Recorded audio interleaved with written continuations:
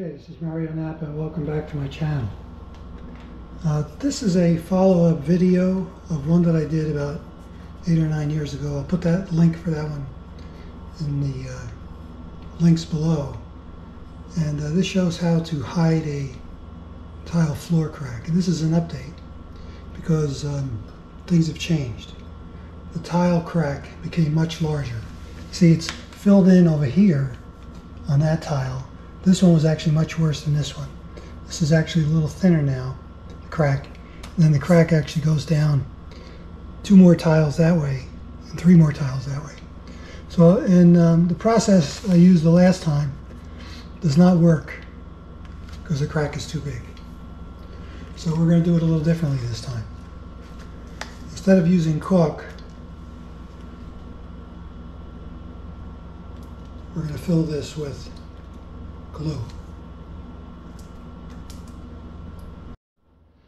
Okay, so this is the glue that you would use, like an Elmer's glue, or you could use a wood glue like this.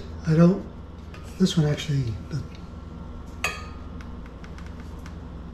this one might be even better, but top broke.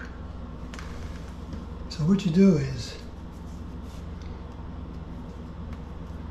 open this up to the fine point there. You want to get some paper towels ready.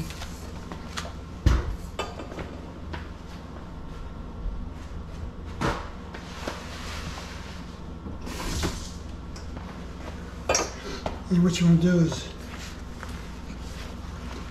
fill the crack with the wood glue.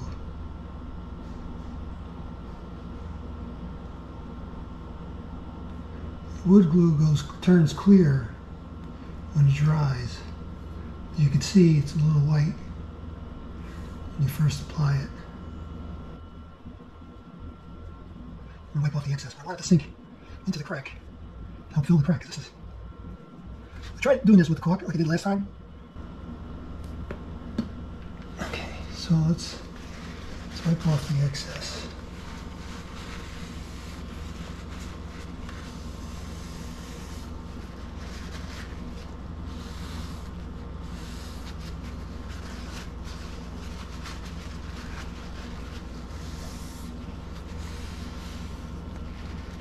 I'm going to kind of push it into the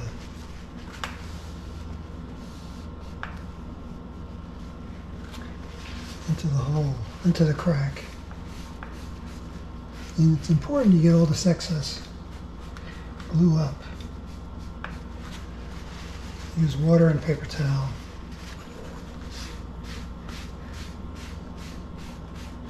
Now wood glue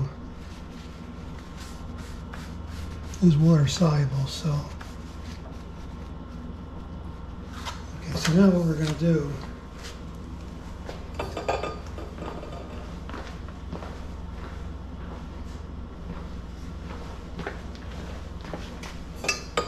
is I got grout, and I bought a grout at Lowe's to match the color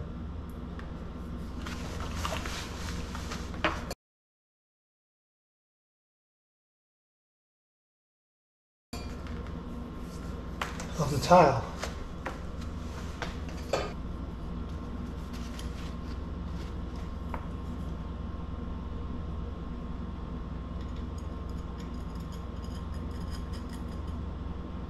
So what I am doing is topping this off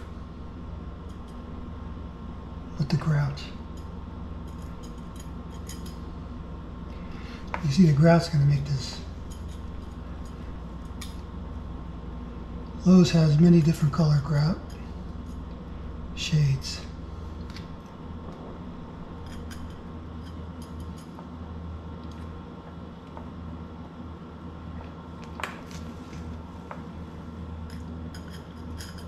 I'll probably speed through this so you don't have to see me do the whole thing. So what the grout does, not only does it color it,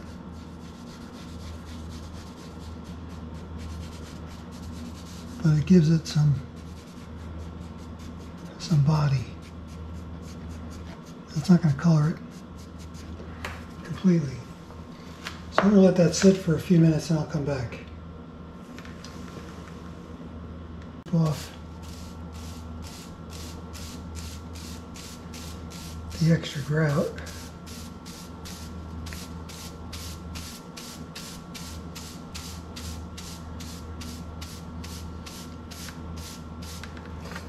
I'll vacuum it up.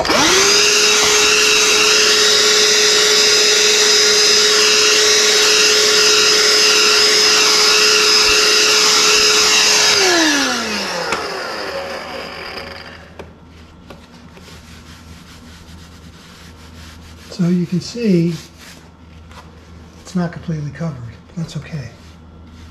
We're not done.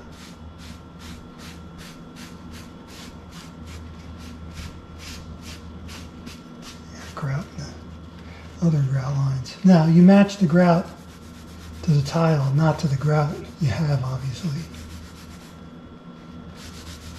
There's a lot of grout down there to still pick up.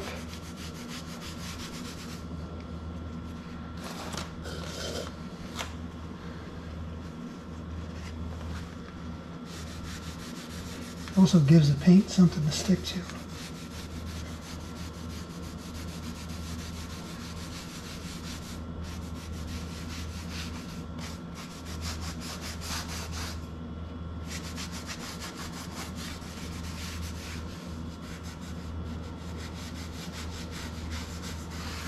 All right.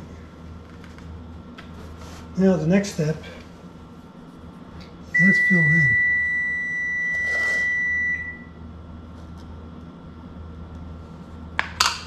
Next step is to use the paint. This is it's a Glidden eggshell paint that I got from Home Depot. I brought an old tile in to match. If you don't have an old tile that you can match it with, then get paint chips from the store and get as close to match as you can. Now it's going to look a little lighter, but once I put it down, it'll darken when it dries. This is the same paint I used 8 or 9 years ago, whenever that was.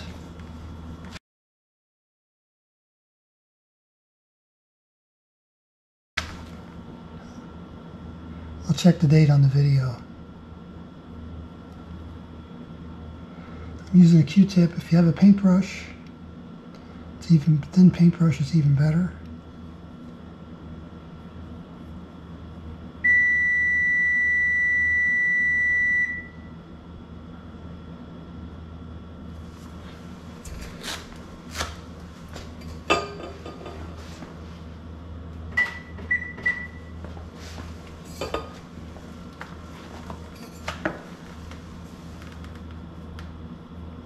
So I'll probably speed through this so you don't have to watch the whole thing.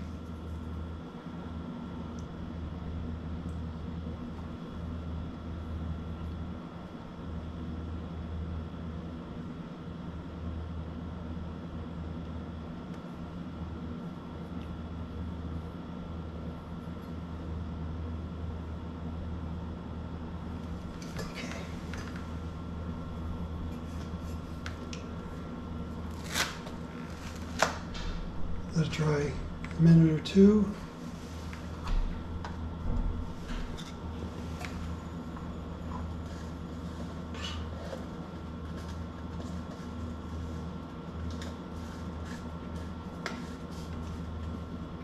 See, this paint's pretty old. It's an eggshell, low luster. And the reason why you want the low luster because it won't get as dirty. And you just have a flat paint.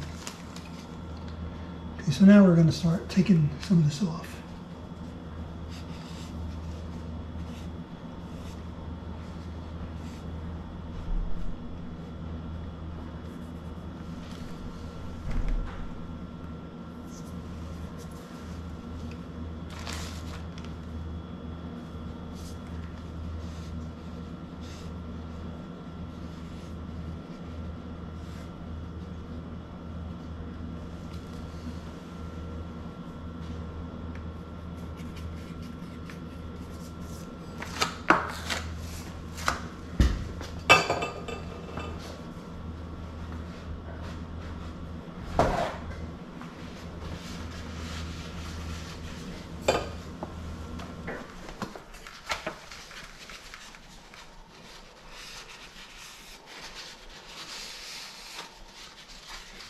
want to take too much off.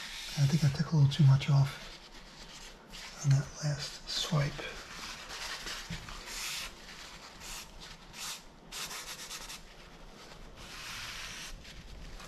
And then I usually do sometimes 3 coats.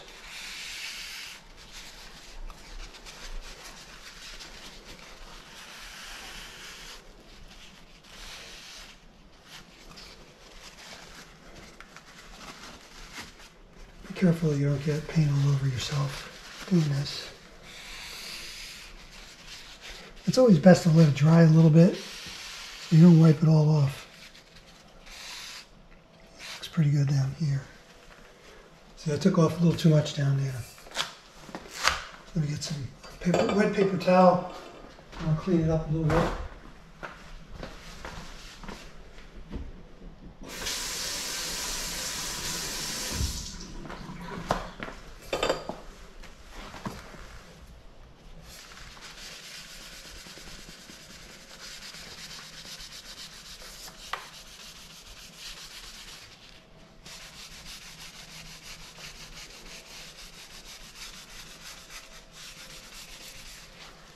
See, I got paint coming off of that.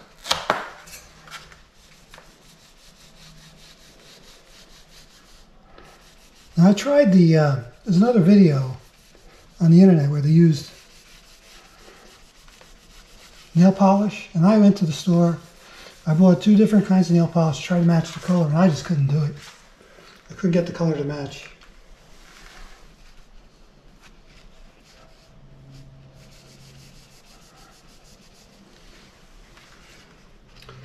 These machines they use at Home Depot or Lowe's to match the paint really work well.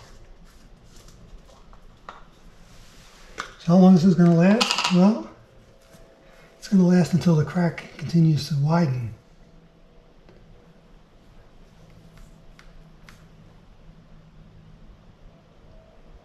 I don't know how long that is. It depends on your specific situation.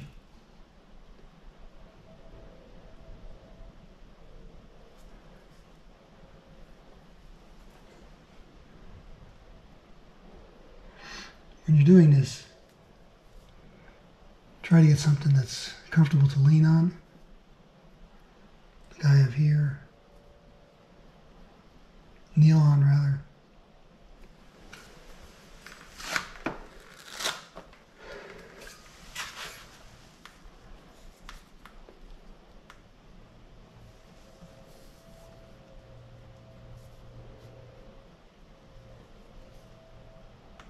I think the second coat works because it's better than the first, because you have something better to stick to.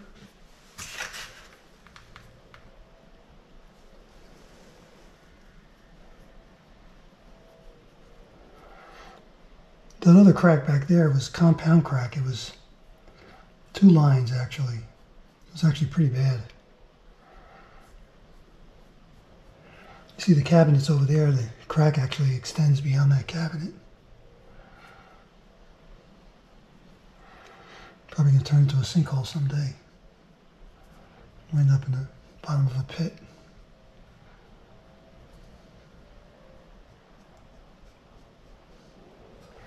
Okay. Give it a couple of minutes to dry. We'll take this off.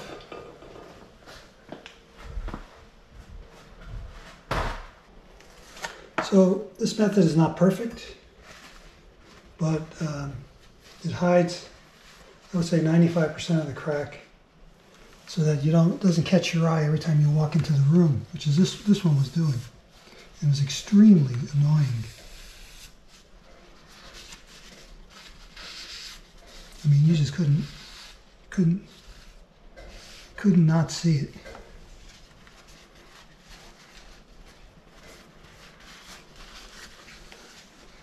Now you have to really look for it.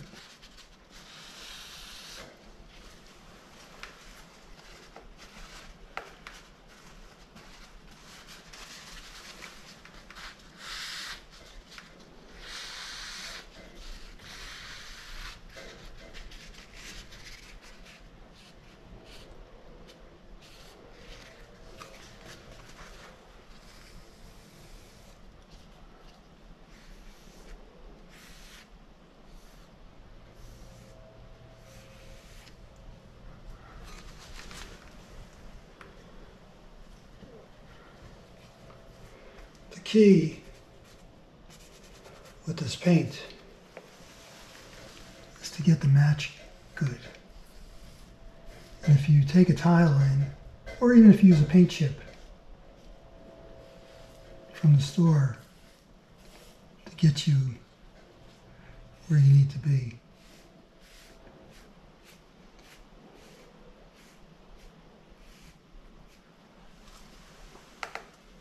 This is looking pretty good.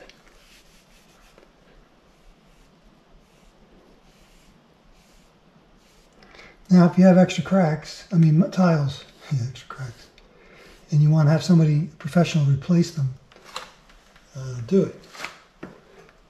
I don't have enough tiles to fix all the cracks I have, and I can't find them anymore. Tiles aren't made. They're out of production. So, I'm going to let this go for a minute, dry up. I think this looks pretty good. It'll look better when it dries.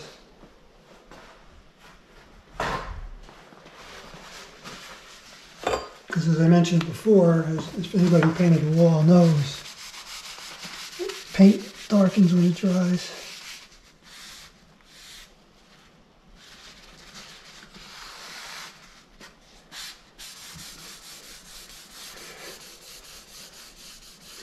Okay, I think that's enough for the commentary. If you have any comments, questions, leave comments, and I will answer them. I'm still answering questions about the first video, so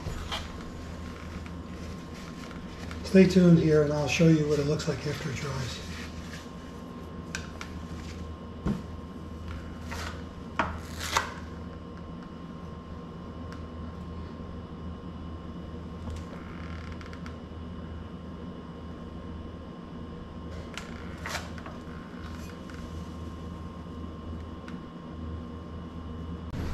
So I'll show you what the final shot looks like when all four are repaired. Stay tuned.